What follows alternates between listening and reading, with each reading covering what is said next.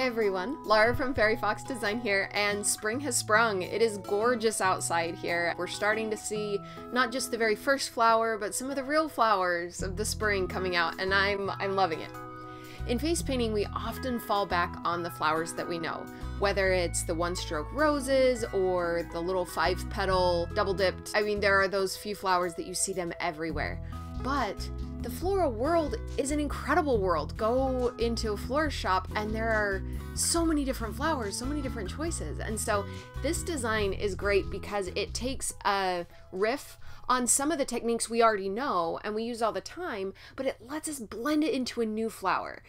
We're just gonna spritz our sponge really quick, and I'm loading right in the middle of my cake. I like to think of it as the warm half of the rainbow. I just want to make sure that the model is comfortable while I tap in this color.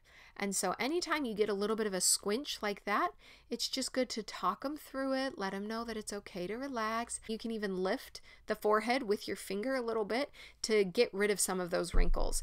Laying your sponge down is a really nice way to try and even that up. Now I am getting the center of our blossom ready. So we are just putting in all the yellow that sponge has to give.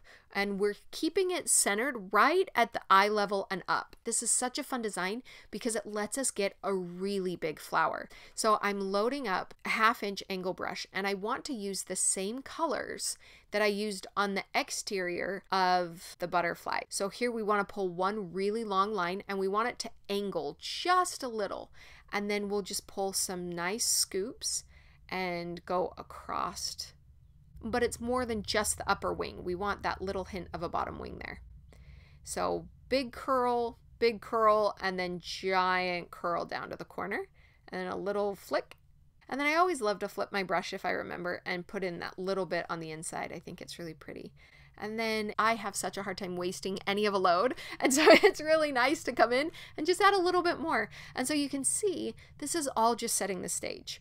So here I'm loading up my petal brush and I want it to be super creamy. Then we're just getting this dark pink that again is the same color we've used. And so it's a really great way to keep consistency throughout your piece.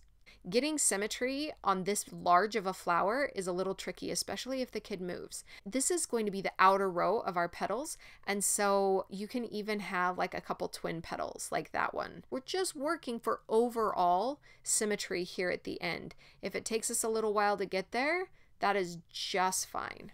But you can start to see we have this cute little flower coming out. I love it. I always like making sure that I have a really healthy load when I'm doing petals.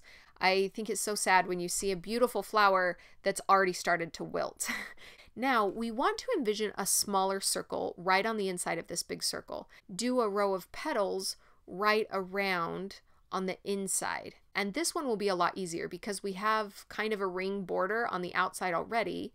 And you have to love the dancing eyebrows. That is a kid's favorite way to torture a painter, right? Now I don't want a lot of greenery, but it's going to help us cool it down just a little. We're not looking for balance, we're just looking for support. And the leaves are what support the flowers. That is what makes the flowers food. And so putting some leaves in there really is going to take good care of our little flower in case it gets hungry.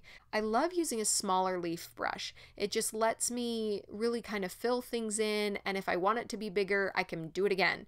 And I love to tuck them in behind over on our little wings. And then over here in the corners, I like to have just a little bit of green. So I'm mixing it up and I'm spreading it out. So now we've loaded up some dots, and these dots are going to help us to just add in the whimsy, to add in the magic. We want to try and capture the non-realistic elements. And so by playing with the light, by playing with the white colors, we're being able to capture that. So let's add in a couple swirls. We want to make sure we feel free to add whatever beauty we can. And if that's in teardrops and swirls, then that's what we're gonna do. These little dots will let us get any bit of wobble and make it go away. Honestly, flowers aren't perfect. And so by having the ability to let the imperfection lie, it's going to breathe something so beautiful and lifelike into this design. This mica powder is so beautiful, and it just turns any paint into metallic, even over on the cheeks and everything. This is just the warmth of the sun. And then we can add in some harsher glitter on the wings to just liven this up. Now I'm going down a brush size, so I'm adding this little starburst right in the center of our little patch, just to add, again, a magical flair. And then I want to add a little bit of detail work onto these wings, and that will give them a little bit more noise, and I feel like it just is the added bit of texture that this design really needed. Now, I know how much little girls love makeup. And I know how much I love makeup. And so it's really fun to get to put eyeliner on a little kid if they are ready and if they feel comfortable. I love to do the eyeliner in white. It gives the kids that makeup feel, but I also feel like I'm being really kind to the parents because this is gonna have to come off. And you can see that this little princess is just ready to go frolic. I love it. And I hope that you feel the inspiration to design your own designs, use this design, but really have fun with the flowers that are all around us. So let's get painting.